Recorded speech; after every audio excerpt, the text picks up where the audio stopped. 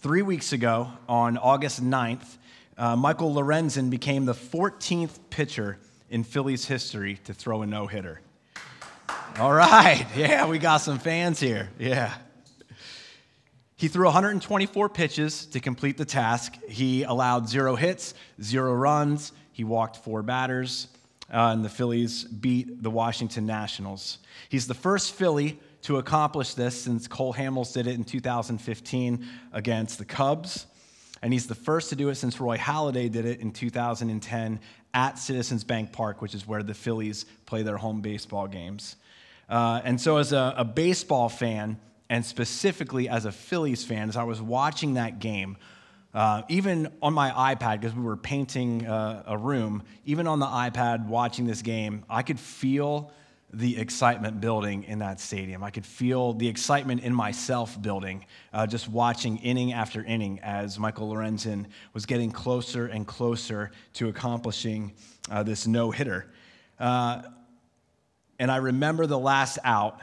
The stadium went wild. I was yelling. It's probably, my daughter probably thinks I'm a weirdo for yelling in my house about sports, but I think she'll get there. She's starting to like the Phillies.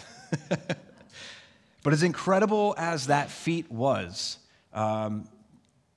it was really a 16-second span of his post-game interview that really overshadowed all that he had just accomplished.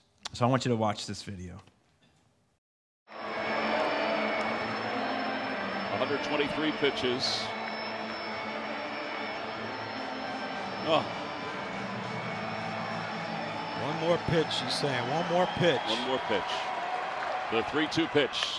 Swung on, popped up, shallow center field. Rojas sprinting in, he's under it. He has space, makes the catch, and Michael Lorenzen has thrown the 14th no-hitter in Philadelphia Phillies history. He is being mobbed by his teammates as the Phillies shut out the Nationals 7-0.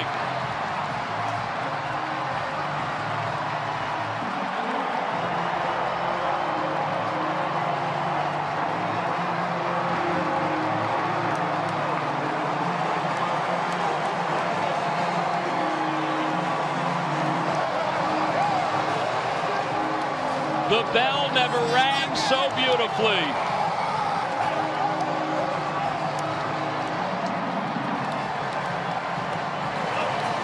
I don't know if you can take so much emotion in one game.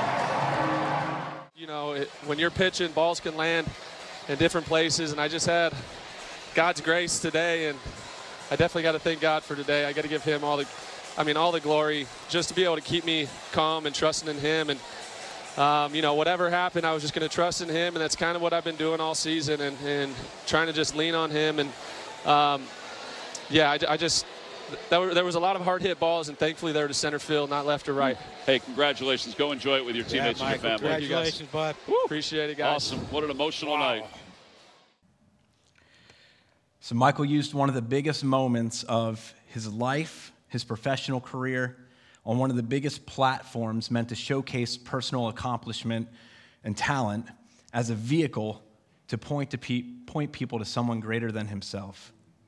And for many people who previously knew Michael Lorenzen as just a pitcher, he now gave them a glimpse of Michael Lorenzen as someone who's transformed by God's grace and seeks to imitate Christ. And after I saw this post-game interview, it only took me about 30 seconds of a Google search before I was able to find Michael Lorenzen's testimony and to just read his story and see the depth of his relationship with Jesus. See, Michael grew up in Southern California in a home surrounded by drug and alcohol abuse. His parents fought constantly to the point where there were cops called to their house basically every weekend. He himself got into drug and alcohol abuse at about the age of 13. And one day when he was in high school, he was getting high with some friends on a pier when a man approached them asking if they had ever heard about Jesus. And this man started sharing his story, his personal testimony. And something took place that day in Michael Lorenzen's life that changed him and changed the direction of his life forever. So now, while baseball is his profession, his confession is Jesus as Lord and Savior of his life. So I want you to open to Matthew chapter 5 this morning. We're going to look at a few verses here.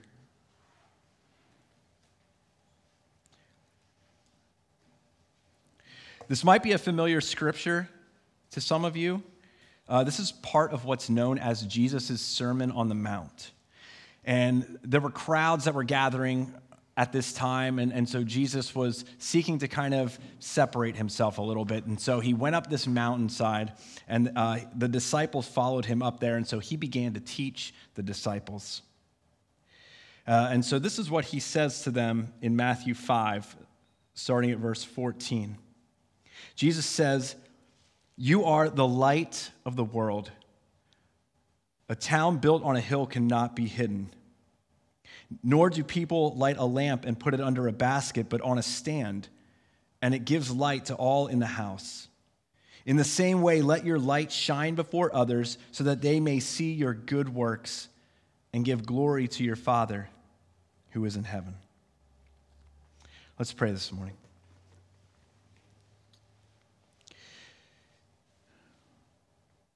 Lord, as we gather in this place today, in this house of worship, God, would you speak to us through your word? Would you speak to us through the power of your Holy Spirit at work in us? And God, would you help us to push aside the distractions this morning, to hear from you? Lord, as we dive into your word and we dive into what Jesus was teaching this morning, Lord, would you give us ears to hear?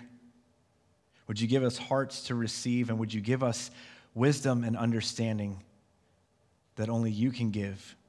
And may you be glorified in this house today. We pray this in Jesus' name, amen. So think about the imagery that Jesus is using. He uses the contrast of light and darkness, which is a pretty common theme, especially in the New Testament, right? The light shines in the darkness cannot overcome it. He's the light. He talks about this, being the light of the world. And think about a city set on a hill that cannot be hidden. That's a pretty weighty statement for us. If you can picture a city on a hill at night, it's pretty visible even from miles and miles away. When I was in the military, I had a lot of opportunities to fly back and forth across the country and to other places, and I always loved flying at night because of being able to see an image like that. Flying over the night sky with the city lights below, it was kind of like a beacon. It was kind of like a waypoint that while there's darkness all around it, there's this beacon of light out of nowhere, letting you know that you're on the right track. And Jesus continued, "Nor do people light a lamp and put it under a basket, but on a stand, and it gives light to all in the house." See, Jesus is using pretty common sense phrasing here. You wouldn't turn a lamp on or light a candle and then put something over it and cover it up. First of all, you'd have a pretty big problem on your hands because that would start a fire. But number two, Jesus is really saying, look, the purpose of a lamp is to give light to those around it, not to simply be lit for its own benefit. It's for the benefit of others. It brings light into those dark places so others can see. Then Jesus takes the imagery and he makes application. "In the same way, let your light shine before others so that they may see your good works and give glory to your Father who is in heaven."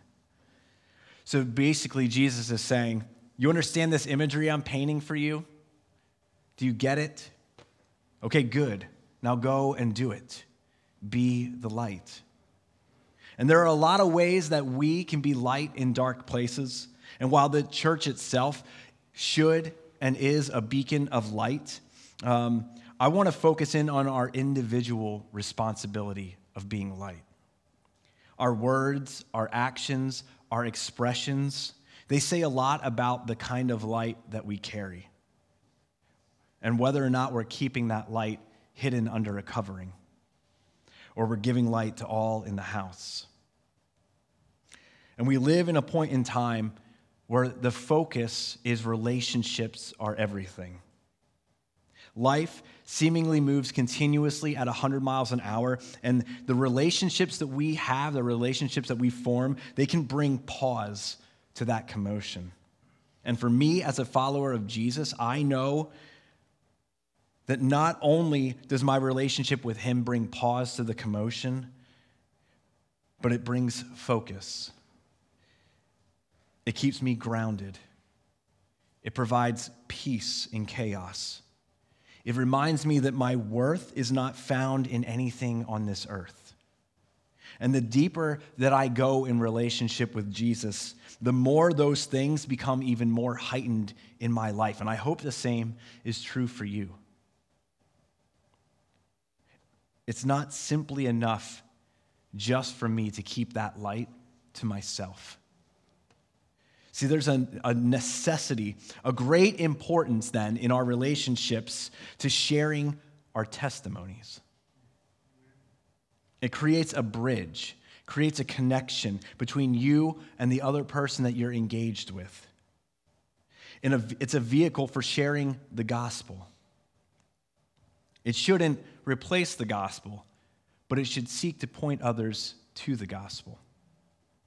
In a world where people are looking for hope and purpose and worth in dark places, God can and will use your story and your life to draw people into his light.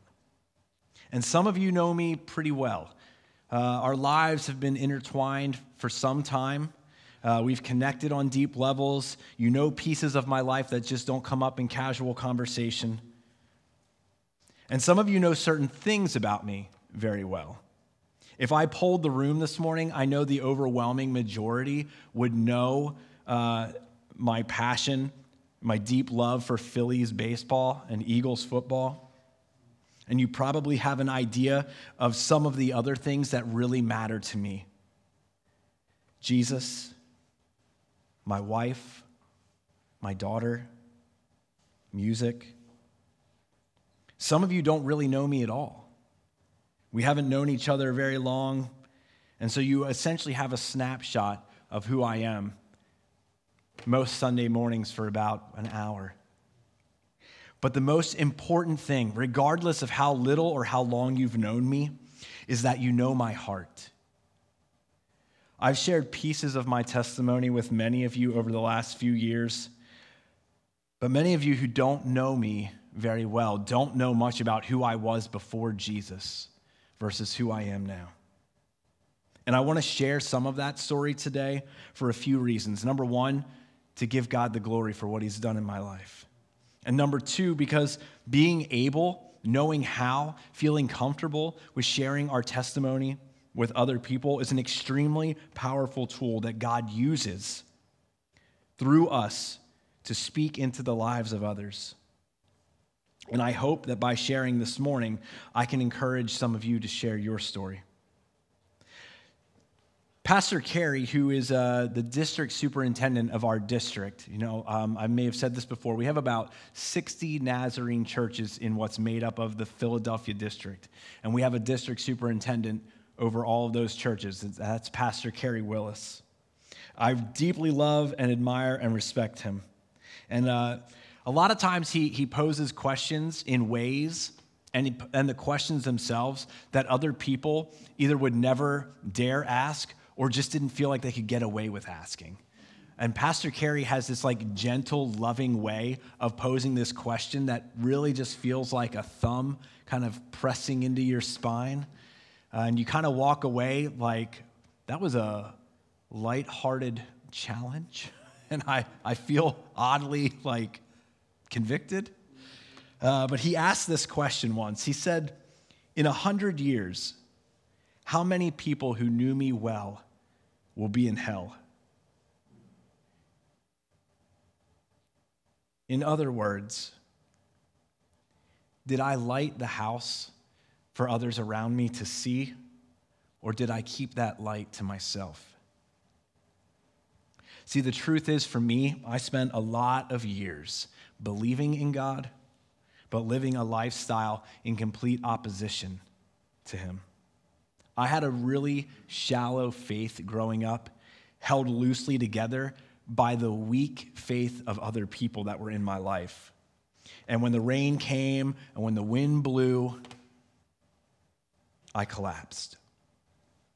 And my first few years as a so-called adult were a complete wreck, fooled by partying, irresponsibility, and just outright bad choices. I burned a lot of bridges by being a liar and a thief. And I did not join the military because I was patriotic or wanted to serve my country. I joined the military to escape. I was on a pretty bad path. And I'd probably be in jail at some point if it weren't for getting away into the military. And while the military did a lot of good things for me, it didn't change some of the areas of my life that still needed change. I was still constantly jockeying between heavy drinking and partying and shame and regret and rinse and repeat. What else did I have? I believed in God, but I couldn't bring myself to a place where I wanted to stop the destructive things in my life. I was too concerned about fitting in and being a part of the cool, the majority, the popular crowd of people. I was too busy chasing a lifestyle that was beyond my means. But what I want to share with you this morning, what you need to know, is that it only takes one moment for God's grace to invade and take root in your life. And so one Easter Sunday morning in 2011, I begrudgingly attended a small church in the middle of a shopping center in Surprise, Arizona. There wasn't anything inherently special about it. There was no bright lights, no pretty, dazzling production. Their technology worked about as well as ours did. But it was evident that people in that room were different. They were light in dark places. And that's where I was. Until the moment that I heard this question reverberating in my head during the service. In my head and in my heart, I could just feel the question, do you really want to keep living like this? And I don't remember a single word that Pastor Brian Shaw said that morning, but I do remember the blatant passion on display that he had for his Savior and his desire for others to know that same passion for themselves. And I wanted that too. There's nothing that you'll find at the bottom of a bottle that's going to last long enough to satisfy whatever it is you're looking for. It's only Jesus. And so in the midst of that church service on Easter Sunday morning, God's grace took over, and I surrendered my life back to him. The journey since that moment has been beautiful, difficult, exciting, challenging, mournful, hopeful, and joyful. Because life itself did not get easier, but the decisions that I was faced with did. See, as I grew in my faith and I grew in my relationship with Jesus, and as I continue to grow by the power of his Holy Spirit at work in me, my own desires diminish more and more. And that's really what it's all about. More of him and less of me.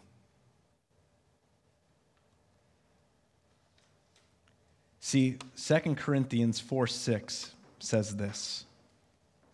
For God, who said, "Let light shine out of darkness," has shone in our hearts to give the light of knowledge of the glory of God in the face of Jesus Christ.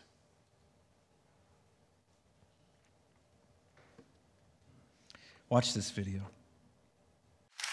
You know, the tradition of the early church is that in the tomb of Jesus, which we're not 1,000% where the tomb of Jesus is. You can go to Gordon's Garden. You can go to the Church of the Holy Sepulchre.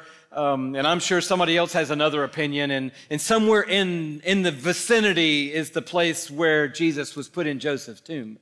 But the early church fathers knew exactly where the tomb of Joseph of Arimathea was. Their uncle was there. Their grandmother saw it. They knew exactly the place where Jesus' body was laid. And they knew exactly the place where the stone was rolled away. They knew that Christ had died for the sins of the world, but they knew he was alive by the power of God. And in the tomb, the early church fathers tell us a candle was kept burning at all times inside the tomb of Jesus. So you didn't need your iPhone light swiped down and on to go in there and check things out and look around. If you walked into that empty tomb, a candle was burning saying, the light has come into the world and even the darkness could not overwhelm the light.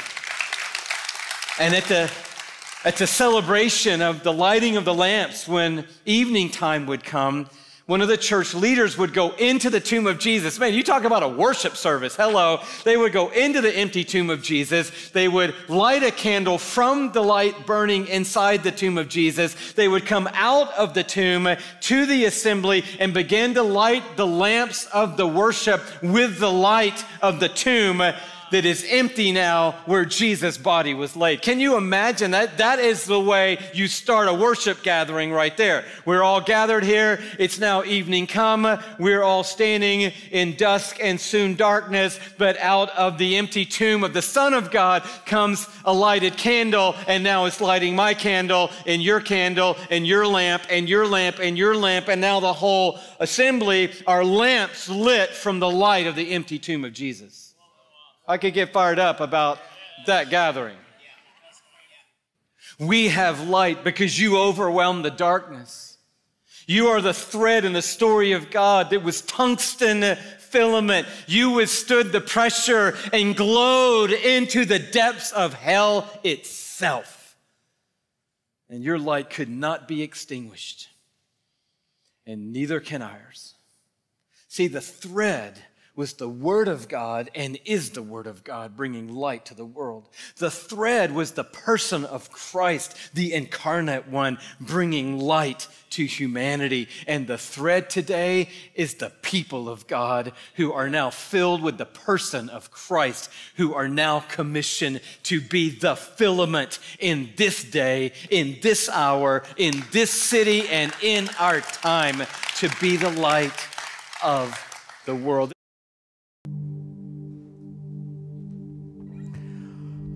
I want my life to be a reflection of this. That I only exist that the Lord would manifest his presence in me. In other words, that I would constantly be his light in the dark places. Jesus said, you are the light of the world. Isn't it interesting? He says, I am the light of the world himself. And then he turns to his disciples and he tells them, you are the light of the world. Because he wants them to carry that same light with them into the darkness. There was a time where Jesus' ministry was going to end. And if they didn't get that message, if they didn't understand it, there wouldn't be hope. So Jesus told them, you are the light of the world. A city on a hill cannot be hidden. Go and do it. You are the light of Lebanon, Pennsylvania. You are the light of Ephrata, of Denver, of Myerstown, of Jonestown, of Reinholds, of Lidditz, of Mannheim. You are the light. Because Jesus is the light, and that light dwells in you. if the people around us, if the cities around us are ever going to be illuminated with the light of Jesus, it's going to be through his people. It's going to be through us. You know, my wife recently started a new job working as the health and guidance secretary for the Ephrata Middle School and Intermediate School. And so she's been looking for a few items to kind of decorate her office space with. And she loves to store fashion scents. Shout out, Julia. She loves to store fashion scents. And secretly, so do I. But they still never have enough guy stuff there. But anyway, she came home yesterday with this little sign for her office, and I have a picture of it, and it says, "The best time for a new beginning is now." You have this moment, this opportunity for a new beginning. You were called to be a light. And if that light does not dwell yet within you, I want you to know that there is a God who loves you, that his grace is greater, that you have worth, that you have purpose, and you have identity far greater than what anything this world could offer you, that's found in Jesus. Do you really want to keep living the path that you're on? Or are you ready to embrace the grace of God who loves you, who desires you, and who calls you by name to let his light come into your dark place and to set you on a hill so that you yourself can become a light, one that cannot be hidden, that shines in the darkness for others to light up their dark places?